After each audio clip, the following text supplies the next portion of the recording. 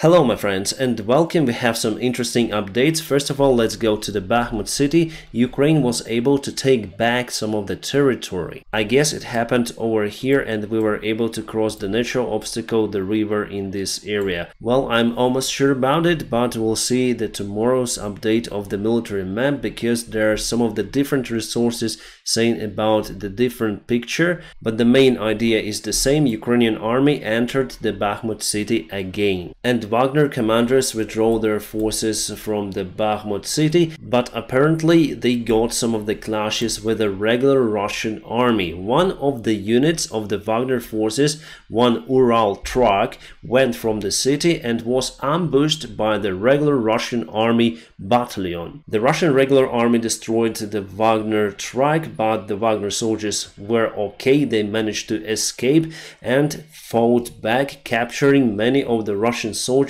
including their main commander. His rank is Lieutenant Colonel. So here we go, the real guy with a real face, the commander of the specific unit of the Russian regular armed forces that was trying to ambush Wagnerites but unsuccessfully. The Wagner soldiers were more successful because they are better trained, they have better equipment, and basically those guys are more professional compared to the regular Russian army. And in this particular case, this guy was drunk as many of his soldiers. But before, other groups put some mines on the road which Wagner took to evacuate, let's say, from the Bakhmut city. So it's the first documented, let's say, fight between the regular Russian army and the Wagner army. What can I say? More to come. So what will be the destiny of this guy? No one knows, but if they showed his face, I guess they will just pass him to the regular Russian army and he'll have his reward, the new medal for the fight. The other popular Russian speaker, Strelkov from the Angry Russian Patriotic Club, said that Prigozhin did the mistake publishing this information to everyone. He says that there's lots of the friendly fire happening, and by publishing this information about the attack on the Wagner forces, Prigozhin rises the degree of the confrontation between him and the regular Russian army. There are lots of the interesting events happening, so let's go to the south at first. And Ukraine started the counteroffensive somewhere over here near to Rivnopil over here. Again, we don't have the map update, for example, like this, but we have the video from the area. So there was the real tank battle. I'll publish it on my Telegram channel. By the way, my friends, I use my Telegram as alternate resource if something goes wrong to my YouTube channel. And also I upload the current information there on a daily basis. So for today, I published lots of the news, and if you want to stay in touch with me, just go to my Telegram. You may find it just in the video description below. And some of the content I cannot publish on YouTube, so you may find it also on the Telegram, including this fight. I'll publish it just after I'll record this video, so you can see some of the tanks from one of the side over here and over here, and some of the tank from the other side, and plus there's the tank in this forest line. And there was the real fight. This tank was demolished as well as the other one. It's the classical penetration and the explosion of the shells, like on the T-72 tank, where you have the shells right beneath the crew. And again, it happened somewhere over here near to Novodarivka or Rivnopil.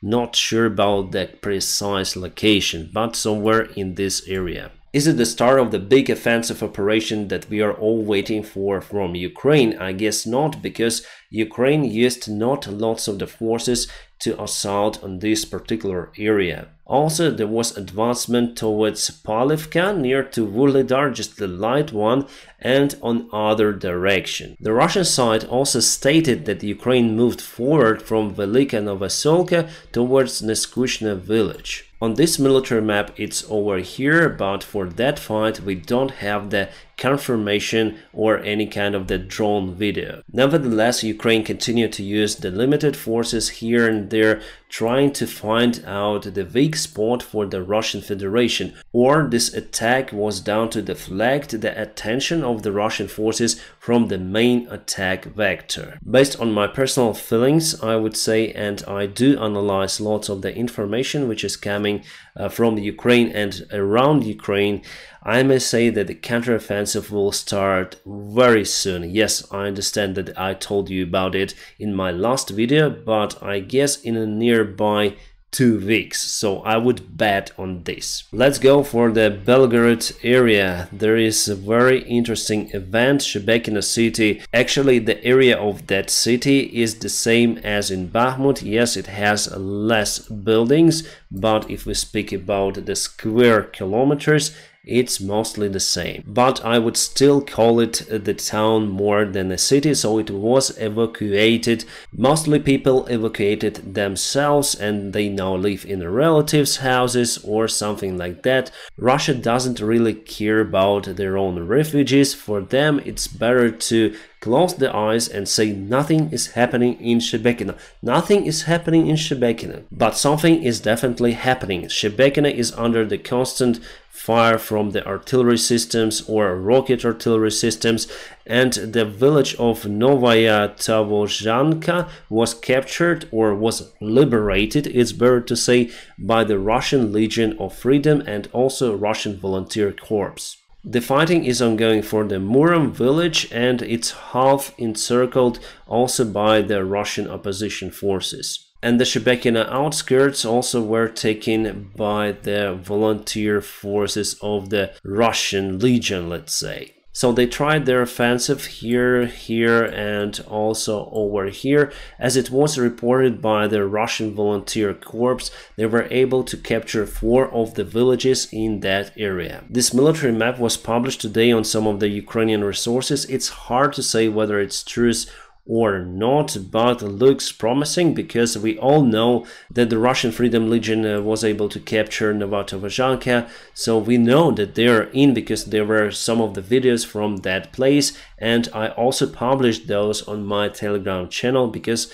I cannot really publish the fighting videos on YouTube. For this time, the Russian forces possess some resistance compared to the previous escalation from the Russian Legion. Then they entered also the Belgorod region. But Wagner wants to put their forces over here if they see that the Russian regular army does not cope with their duties. And also there was the message this evening from Kadyrov. He said that he got around 70,000 soldiers, which is actually false. In a best case scenario, he got around 5,000 soldiers. So he also wants to send those Kadyrov forces to the Belgorod area. Basically, he repeated the narrative of Prigozhin. As you can see, Russia has many of the armies and more or less they are independent. Wagner forces are truly independent and they're out of the control. So who will move faster to the Belgorod region to protect, let's say, the Russian citizens?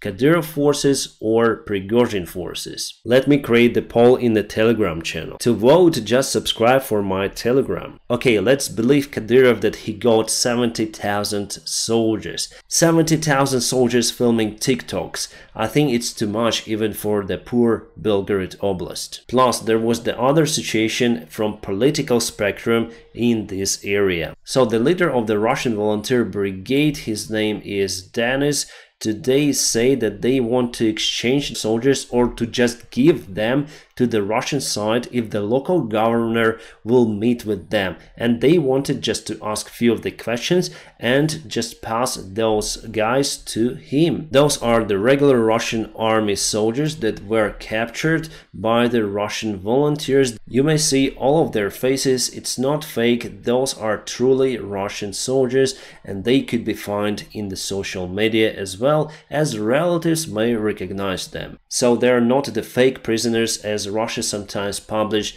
Lots of the men wearing masks from the Ukrainian side who were imprisoned by Russians. The governor of the Belgorod Oblast, his surname is Gladkov, recorded the video today telling that those guys are barbarians, they used the bad tactics, but anyways, he would like to meet with them to take the prisoners, but he pointed out the new location and it's very far away from the controlled territory of the Russian Volunteer Division. Basically, by saying so, Gladkov refused to take his own soldiers. But Prigozhin entered this drama and he recorded the video or maybe audio, I don't remember actually, and he said that he may send his high-rank commanders to get those guys from the prison. Prigozhin politely said to the guy, calling him Denis by name, and Denis also called Mr. Prigozhin. In the end, no one came to take those prisoners and they were sent to the Ukrainian side for the future exchange for Ukrainian soldiers. And where is the official Russia? It's just not reacting to those events. Putin is closed now in his bunker. The Gladkov, the governor of the Belgorod Oblast, tried to solve this issue with those attacks, with those prisoners. He called to Kremlin, but there was no response. I think that Kremlin doesn't care until those guys are in the Moscow city. And the Russian population also doesn't care. Then Russia attacked Ukraine, our society was very united. There were lots of the volunteers who were willing to join the Ukrainian army and who joined it. In Russian Federation, nothing changed. It is great for Ukraine because what is happening right now is the worst case scenario for the Russian Federation perspective. If you still don't understand, right now in Russia there is already a civil war. Alright, Belgium is kind of concerned because they spotted their weaponry in the Russian Freedom Legion. The weaponry was supposed to be sent to Ukraine, and how it got to the Russian Freedom Legion, it's hard to say. For sure there will be some sort of the small investigation just for those bureaucrats to be satisfied, but there will be no any punishment for the Ukrainian side. Wagner published this post on their media resources showing the destroyed building of the Grozny city, and they say Grozny 2000 we can repeat. In 1999 and 2000, Grozny was completely demolished by the Russian regular army. Now they rebuild it, but there were lots of the life lost, and lots of the Wagner soldiers and current Wagner commanders served in the Russian special forces by that time, and they do recall those events. They publish it because they want to remind Kadyrov his place. And this is how Shebekina looks like right now. Reminds me lots of the cities in Ukraine, and Russia also bombs Shebekina because they think that there is the Russian Freedom Legion or something inside. Alright, I just check out that according to Prigozhin, Ukraine took this side of the Bakhmut city. There is the green area as well. He said the southwest part, and the southwest part of the city is over here. So Bakhmut wasn't occupied fully for a long time. Probably good news for the Sweden membership perspectives in NATO. Jens Stoltenberg went to Turkey to meet with President Erdogan and they discussed this issue. President Erdogan said that there is no complaints from the Turkish side right now for Sweden to join NATO alliance. Alright, we have more news. According to the latest official information from the Ukrainian commander Syrsky, the general who is responsible for the eastern flank, Ukraine moved forward by 400 meters towards Svatove. It's awesome. Because just before, around 2 weeks ago, Russia was successful in this direction, taking Masutevka under their control, but Svatove is much more important because it's the main hub for supplies of this part of the front line. There was the rocket and the drone attack on Ukraine again the last night. Russia used just a few rockets, around 6 of the cruise missiles and 5 of the drones. Unfortunately, all of that stuff aimed to the specific spot and they targeted the Ukrainian airfield. Not sure if our military was there at that time. At first I thought that all of the rockets were intercepted, but this morning we have this other information confirming that Russia targeted something. As for today's small offensive on the south, Russian officials already stated that Ukraine started the massive counterattack and they were able to cut our forces and eliminate the further movement of Ukrainian army. They also claimed that the general commander of the Russian Federation, Gerasimov, was not far away from the front lines. It's very funny, and let's see what they'll say, then the counteroffensive will really happen. My friends, don't forget to press the like to this video, and also if you want to support my job, there are some links available down in the video description just below. You may support me on Patreon or on the sponsorship of this YouTube channel. My friends, thank you so much for your awesome help and your support. I wish you all a peaceful sky wherever you are, and have a great time.